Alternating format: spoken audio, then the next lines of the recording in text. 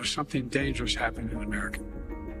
There's an extremist movement that does not share the basic beliefs in our democracy. We have right now a country that's under siege. It's under siege. But the country of Mexico is killing us. It's not racist at all, no, not at all. It comes from China.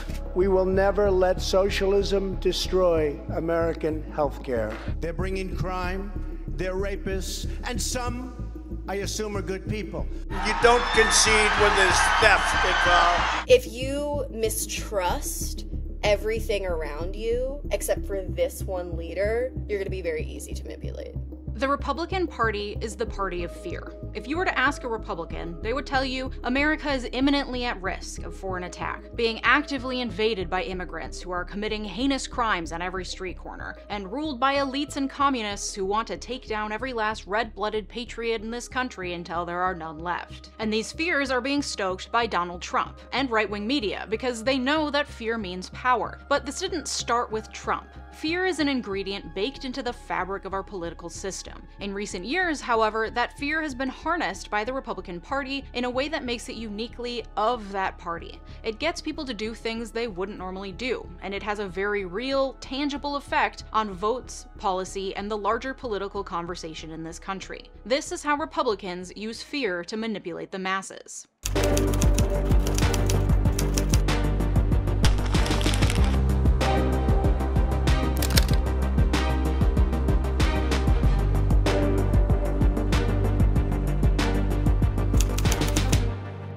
Speaking of fear, being a public-facing person on the internet and starting a YouTube channel is terrifying. As a person who exists publicly, especially a woman who shares her opinions online, I am hyper aware of the very real threat that data leaks can pose on a person's safety. Data brokers are companies that find your information from all over the place, like in government public records and social media, and then aggregate that information and sell it to other companies. That's where those scammy-looking websites that allow you to search for people and do background checks on people and stuff, that's where they get that information. If you searched your name right now, you might be surprised to find how much of your personal information is floating around out there for everyone to see. Legally, there are very few online privacy laws in the United States. That information can then be used to steal your identity or dox you, and all this data hanging out on the internet can have actual consequences in the real world. But you don't have to live in fear about it. I personally use 𝗬𝗎𝗓 to help me keep my information off the internet and private, which gives me the peace of mind I need to come on here week after week and share my opinions publicly online. For example, last month alone, 𝗬𝗎𝗓 reviewed over 4,000 listings and removed my information from 6 of them, saving me over 25 hours of work if I were to try to do that all myself. Once you sign up for 𝗬𝗎𝗓, they send you a welcome email and you can get started right away. Tell them exactly what information you want deleted, and their privacy experts take it from there. It's super easy and absolutely worthwhile for the peace of mind it provides. You can sign up for 𝗬𝗎𝗓 and get that peace of mind for yourself at the link in the description, and use code Leeja for 20% off your plan. Thanks, 𝗬𝗎𝗓.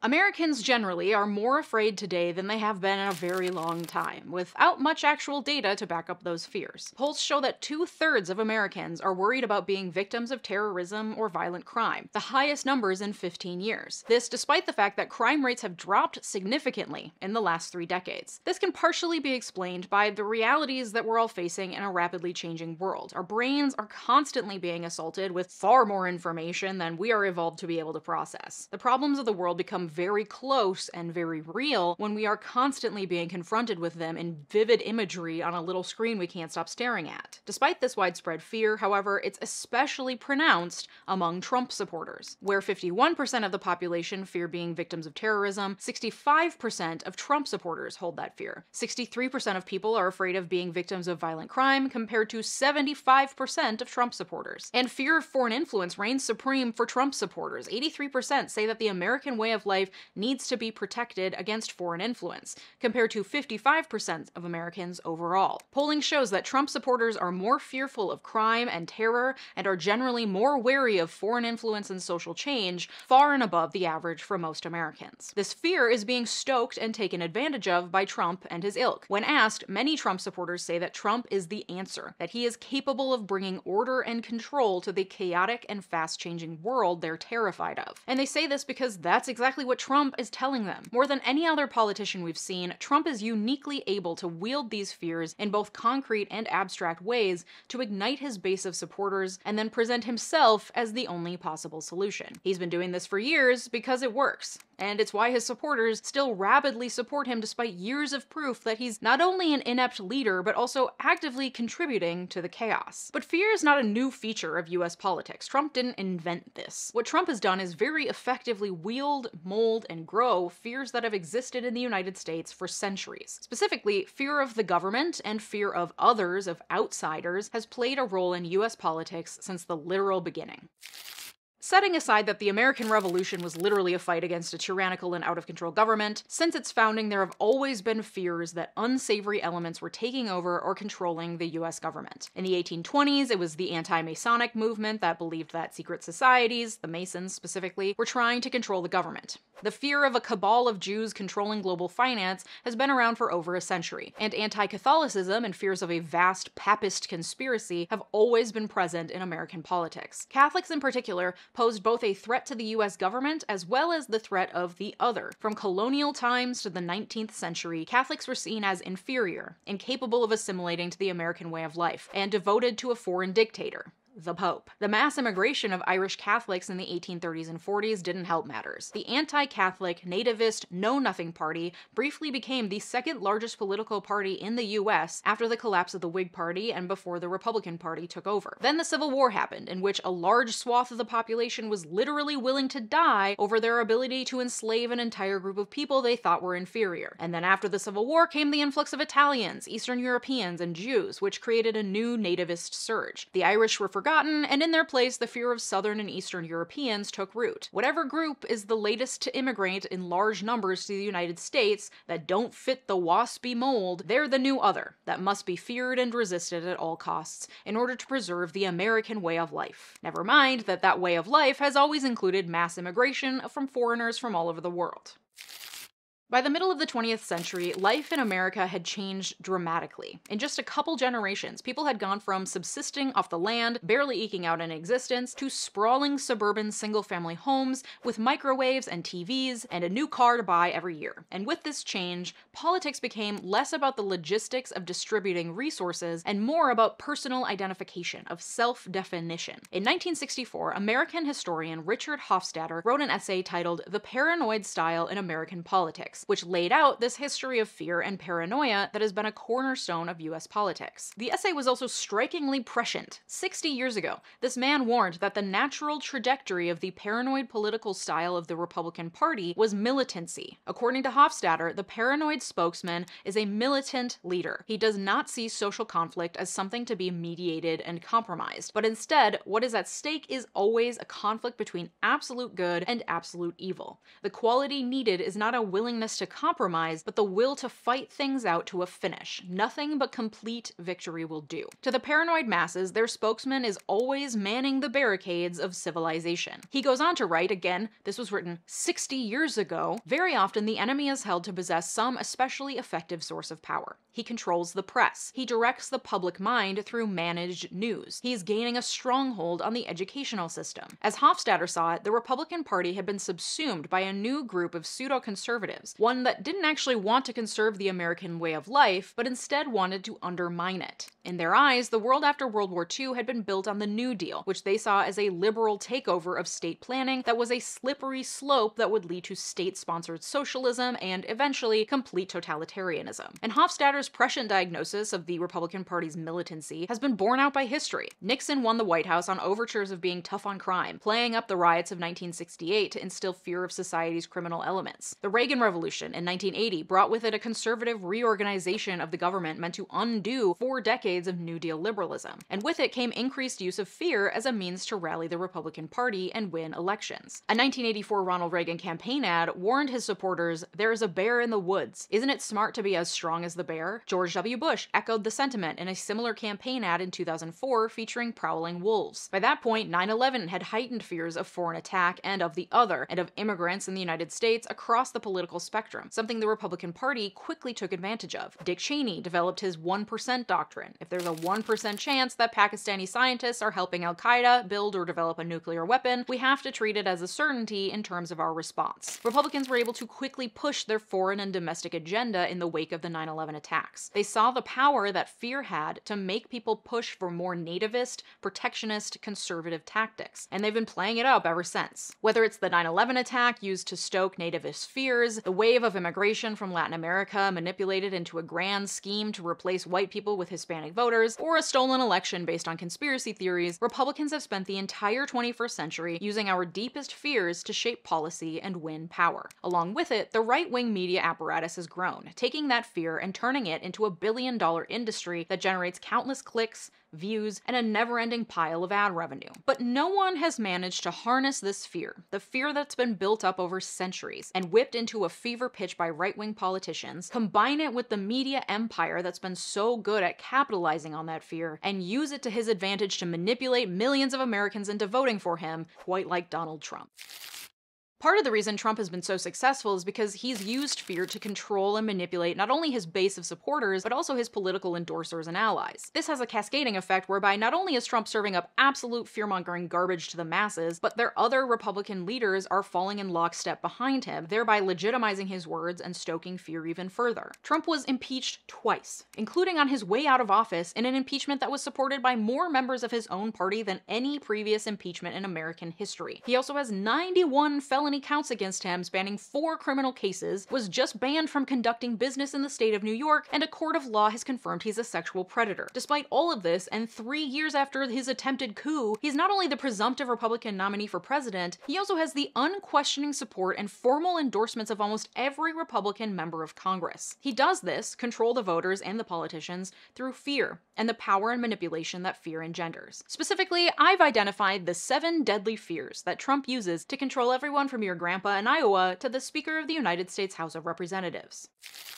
Fear number 1, the fear of ostracization. The thing about all the fears I'm going to lay out for you is that they play into primal human instincts in a way that's incredibly powerful. Humans need community. They need to be part of a group, not only because there's safety in numbers, but also on a biological level, humans need connection with other humans for survival. We know this inherently, and our fear of being shunned from the group, of becoming a social pariah, leads us to do many desperate things. Donald Trump knows that tapping into that fear allows him maximum control over his targets. By the way, none of these fear-mongering tactics that I'm ascribing to Donald Trump are in any way meant to say that he is an evil genius conniving on the sidelines about how to use highly researched psychological tricks to control the American public. Let's not give him more credit than he deserves. Like a schoolyard bully pointing out when you do something embarrassing so everyone else will point and laugh along, Trump simply knows at the innate level of a mean 12-year-old that making someone feel like an outsider is a great way to gain the upper hand. And so he uses this against his naysayers by tweeting mean shit about them until they're run out of office. And his supporters follow suit. A reporter for NBC recently interviewed anti-Trump Republican voters about the backlash they face if they voice opposition to Trump. Jody Sears, a Republican from Iowa, said, "I don't talk about Donald Trump a lot because I'm afraid of the backlash." 83-year-old Barbara Spencer, who lives in a senior community in Iowa, said that if you would say something negative about Trump, we had one person that would just go for your throat. That's right, our old folks' homes are going straight Wild West over Trump, people. And after NBC posted an interview on social media of a young gay Republican man who didn't support Trump, hateful and homophobic comments poured in, asking him why he's scared of Trump and not scared of getting AIDS from gay sex. This means that even within the Republican Party, those voters who may be against Trump and may not even vote for him in November are being shamed into silence. This has a chilling effect on any discourse and disagreement within the party, down to whether or not someone puts a non-Trump political sign in their front yard. And this self-reinforcing behavior has created an electorate terrified into silence, and it's created a party incapable of self-reflection. And Trump's fear-mongering has professional implications as well. Trump knows this too, which is why fear of professional retribution is second on our list of Trump's 7 deadly fears. Republican office holders who may oppose Trump are fearful of doing so because of the very real possibility that it could cost them their jobs. Republicans facing primary elections in 2022 saw that Trump could destroy their political careers.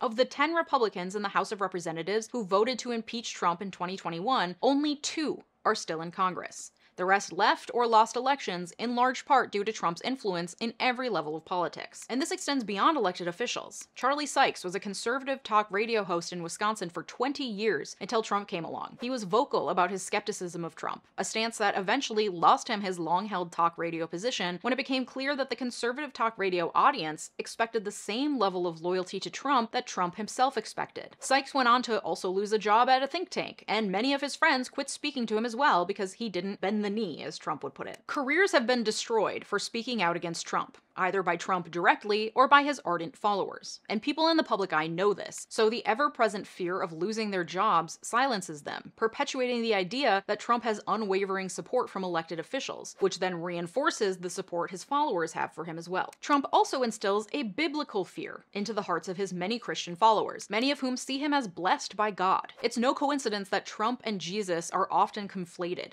including at the Capitol on January 6th. In early 2016, a self-proclaimed prophet named 𝗪𝗧𝗛𝗪 claimed he had a dream that Trump was sent by God to deliver conservative Christians back from cultural exile. 𗗪�𝗪 is a leader in the Christian revival movement known as the New Apostolic Reformation, which believes that supernaturally gifted apostles and prophets exist today to vanquish demons and build God's kingdom on earth. This is controversial as the Protestant Church hasn't recognized apostles other than the first group that Jesus himself appointed. While it's hard to say how many people actually adhere to the official New Apostolic Reformation, many Americans agree generally with its tenets. A 2023 survey found that a quarter of all Americans believe in modern-day prophets and prophecies. Marjorie Taylor Greene, Lauren Boebert, and Mike Johnson, the Speaker of the House, are all associated with the movement. Many leaders of the movement prophesied that Trump would win re-election in 2020. A survey conducted shortly before the election found that 30% of Americans believed Trump was anointed by God to become president. 30%. Which is why, when he didn't win in 2020, so many people thought to their very souls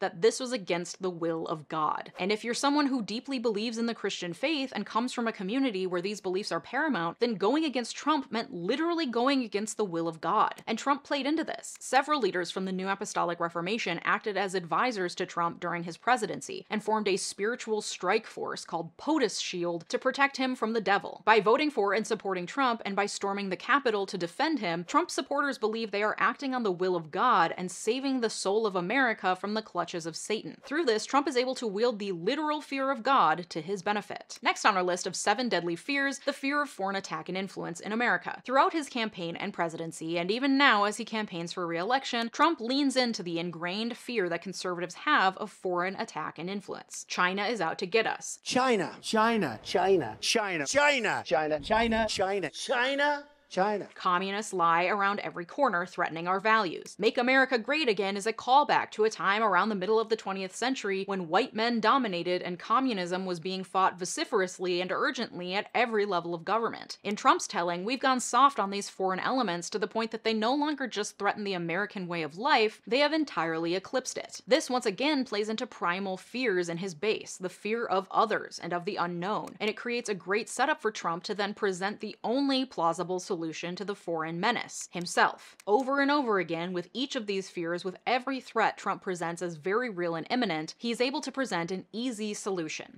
himself. And his willingness to be a tough guy. China threatening our economy and way of life? We'll cut off ties and end treaties. It's an easy to digest, black and white solution that people who are actively experiencing fear will cling to and believe so fervently that they're willing to overlook everything else because they think he's the answer to their very survival. And Trump has paired this fear of foreign attack and foreign influence with immigration and the Great Replacement theory in a very powerful and manipulative way. Once again, this outside element, this other, is threatening our way of life. When he's not making blanket statements about how Mexicans are bad guys, he clings to any example of violence committed by an immigrant to show that immigration as a whole is a threat to people's lives. In doing this, he very blatantly stokes the inherent fear of the other in his base of mostly white supporters. Frank Sherry, an activist who has worked on immigration reform since the 1980s, recently told reporters that the rise of Trump had fundamentally changed the conversation about immigration. What was initially a dispute over laws and policy has become something more profound and primal. 10 years ago, when McCain and and Kennedy were working together on comprehensive immigration reform and George W. Bush supported it, I really thought this was a rational policy disagreement that was headed towards a logical compromise. Now I see it as deeply cultural. It's racially charged. It's tribalism. It's us versus them. It's a referendum on the face of globalization, on a moment of demographic and cultural change. Once again, Trump is able to use this fear to then position himself as the most obvious and really only possible solution to the problem. And he presents a simple, black and white solution to ease his supporters' fear, one that is easy to articulate. Build the wall. It's so simple.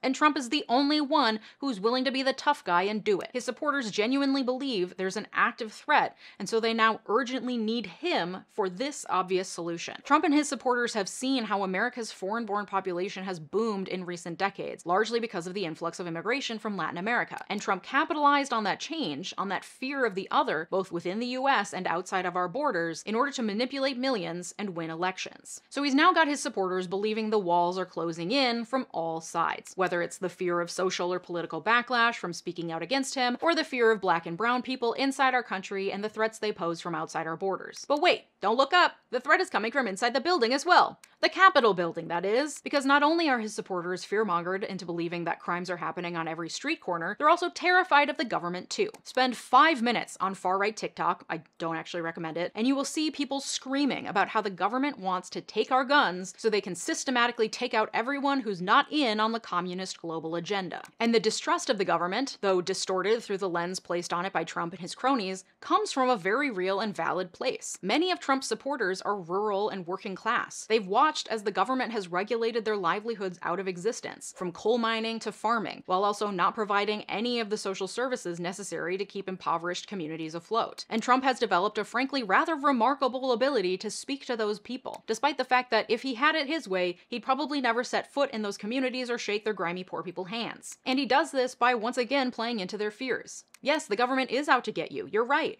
All your suspicions, all of your objections that the government has written off and ignored, you've been right all along. If they had it their way, you'd have no jobs, no guns, and your entire way of life would be destroyed. And what's the solution? Who's going to protect them from the big bad government that's out to get them? I think you know where this is going.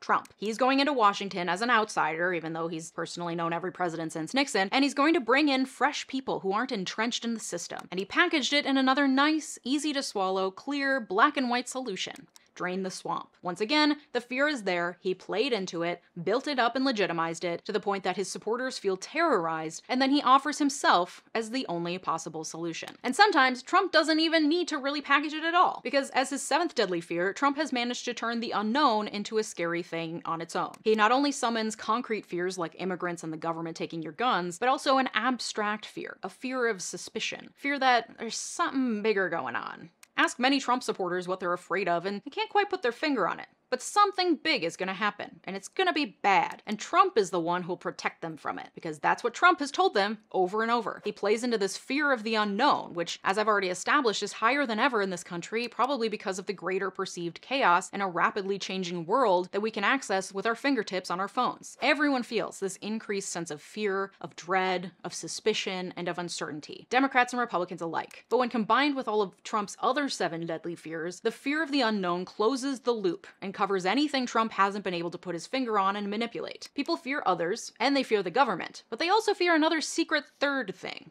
What is it? Couldn't tell you, but based on all this other data, I sure can tell you that Trump's the man to protect me from it, whatever it is.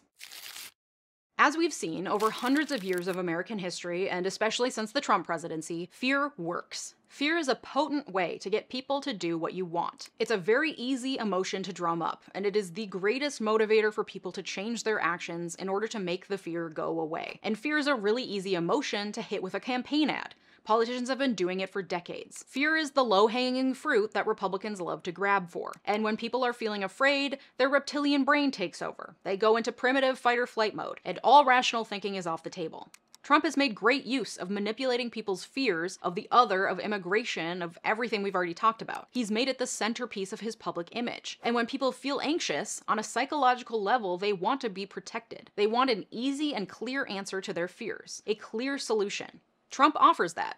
Drain the swamp.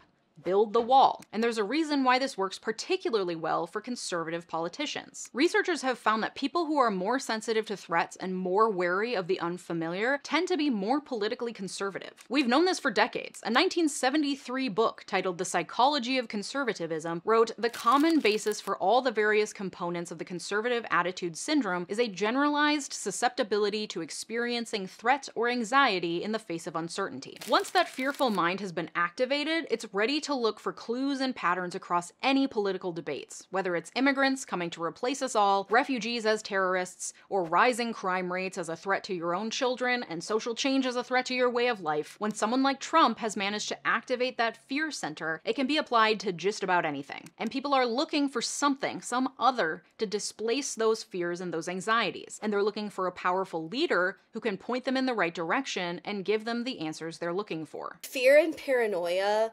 are extremely important tools for a cult leader like Jim Jones, or dare I say Donald Trump. Amanda Montell, author of Cultish and host of the podcast Sounds Like a Cult, likens Trump and his language of fear and manipulation to the tactics used by notorious cult leaders like Jim Jones. You become so easy to manipulate when you're kind of in that constant state of fight or flight. If you mistrust everything around you, except for this one leader, you're going to be very easy to manipulate. Like Jim Jones, whose followers infamously died in a group poisoning meant to free them from the evil forces coming to attack them, Trump has managed to whip up his followers into a frenzy about numerous evil forces working against them, many of which are abstract, yet still pose an immediate and real threat, to the point where they were willing to stage an insurrection in his name. I think their justification for it was, we are following orders from someone we worship who has promised to save us. We are defending something that needs to be defended. I think they saw it as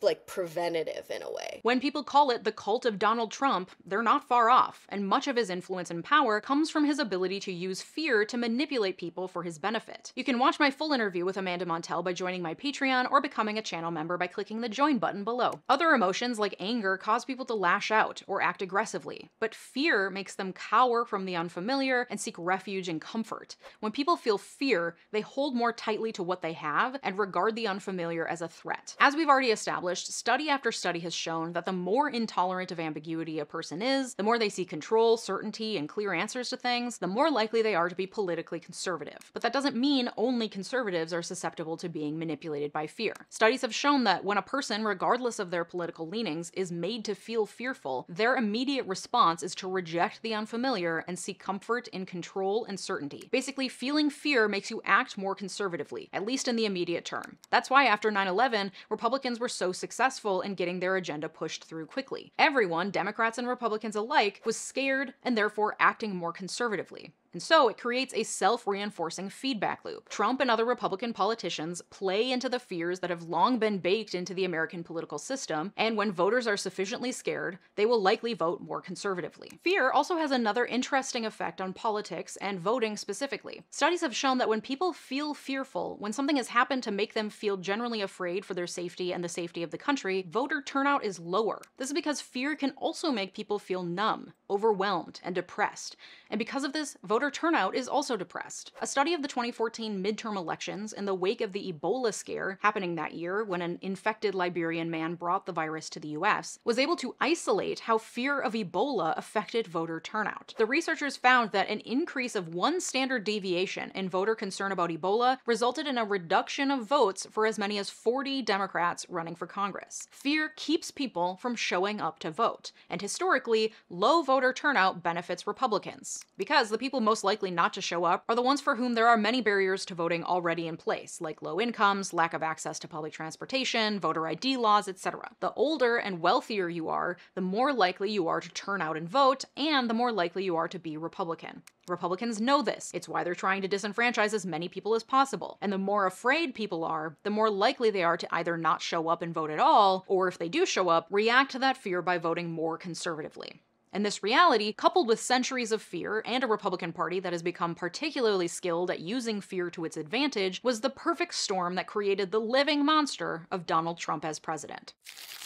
But like I said, while conservatives are more prone to feeling fearful about ambiguity and the unknown, no one is fully immune to the influence of fear. Everyone thinks that they are uniquely immune from being influenced by fear, that they're special and capable beyond the abilities of the average electorate, and therefore this doesn't apply to them. But unfortunately, study after study has shown that that's not the case. We are all susceptible in different ways to being manipulated through fear. For example, many Democrats are willing to vote in Joe Biden again because they're animated solely by the fear of the alternative. And Democratic politicians aren't above using fear to manipulate their base. The problem with the Democratic use of fear, however, is that right now their main tactic is to make us afraid of Donald Trump, and that's it, while offering zero positive solutions other than vote for me instead because I'm better than Donald Trump. That does not a populist leader make. They don't know how to speak specifically to the fears of the voting public, especially those without college educations who turn up in droves for Trump, and then offer concrete, easy-to-articulate solutions to their problems. Not that I'm saying it would be good for Democrats to manipulate us more with fear, I'm just saying they're generally kind of bad at it, but also are still trying to manipulate us with it all the same. So how do we make sure that we're fighting against the manipulative forces of fear in our politics? First, recognize when you're feeling fear in the first place. Fear induces a feeling of withdrawal, of cautiousness, and a reassessment of the situation through the lens of fear. But fear also causes us to seek out information that reinforces the idea that a threat exists, which is not necessarily the most accurate or objective information. So when you're feeling anxious about something, and an Instagram post or tweet thread pops up that reinforces that fear, maybe double check the source before sharing it. Fact check what they're saying and assess whether what you're feeling in the moment is fear. Just knowing that fear can impact your judgment is a good step in combating its manipulative effects. When you listen to a politician speak, identify if you are feeling fear because of what they're saying. Understand that a lot of times politicians are saying what they're saying for many strategic reasons. See whether the fear you're feeling is being induced for deceptive purposes, to manipulate how you act or to reinforce a lie or a half-truth. Recognizing biases and questioning the information a politician is sharing when using it to induce fear can help identify when you're being manipulated. Often, public figures and politicians will stoke fear with more conspiracies, which can be spotted by looking at the form of their argument. Are they presenting concrete details that can be fact-checked to voice their position, or are they simply being contrarian or just using questions to poke holes in someone else's argument? If what they're saying can't be fact-checked, their argument may be devoid of substance and just meant to make you feel afraid. And if, after fact-checking, you find that a person or a news source or media type tends to produce more inaccurate or fabricated information, reduce your exposure to that source or consider taking a media break altogether if you find yourself anxiously doom scrolling. Take a step back and assess the actual threat level. How threatened are you by the things you're feeling anxious about in this very moment while laying in bed at 2 a.m. doom scrolling? Probably not very much, at least not in an immediate sense. Give yourself the space to let your nervous system relax so you're not in a heightened state of fear, making you more susceptible to manipulation. Thank you to my Patreon community and my YouTube members for supporting the research and work that goes into these videos. Consider checking out my Patreon community or clicking the join button below to become a member here on YouTube. You'll be supporting my work and getting access to special extra content. You can also get early access to next week's video, exclusive live streams, and so much more. The extra content is the same whether you join as a YouTube member or on Patreon. Your support helps to keep these videos free for everyone and further our mission towards legal and political education for all. Shout out to my newest supporters as well as supporters in my royal tiers, and a very special shout out to my multi-platinum supporters Joshua Cole, Thomas Johnson, Sophia Sams, Anthony Giles, and Brett Piantek. Your generosity makes this channel what it is, so thank you. If you like this video, you'll probably also like my video all about why third-party candidates are not the answer you think they are. Thanks so much for watching, have a good day, bye-bye!